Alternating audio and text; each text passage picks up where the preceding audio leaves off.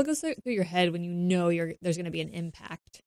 So, did you guys listen to Junior's deal? I heard he talked about it. I didn't have a chance to listen to it Yeah, yet. he nailed it right on the head. Him and Mike Davis there talking, and he was like, "You have I don't know how many seconds it was from the moment that the rotor blew, and it started hanging a left till impact. I want to say probably 7 to 8 seconds. I don't know, but you literally think, am I going to die?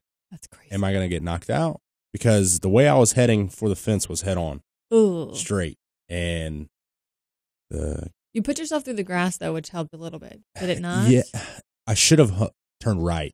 Yeah. And did what Casey did. Jimmy did the same thing last year, and then Casey did it the same weekend, but he turned right. Yeah. He had more time to think about it.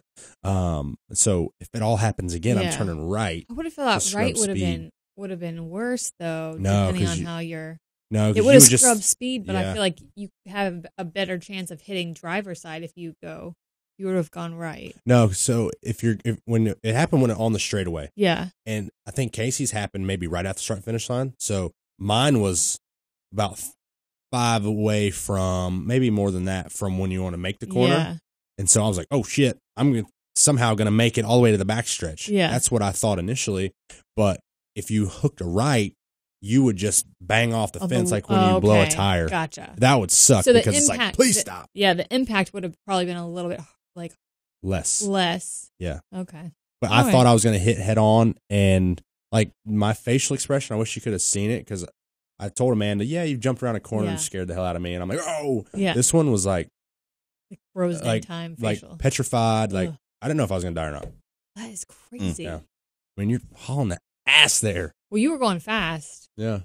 And I was like, his brakes had to have gone out before we even like figured that out. The lap before, I had the 10 car behind me, and I had noticed, I'm like, damn, I've been using the brakes like a good amount and get off of them. I'm like, shit, all right, I'll back off. And I go into one the lap before, and it just slowly goes to the floor. And I'm like, oh, shit. Like, so I get down and miss the corner. 10 gets by me, and I'm like, that's when I said, I got no brakes. Oh, shit.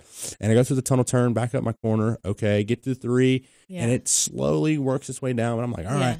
So as I get past the start finish line, I pump it up, and it goes, boom.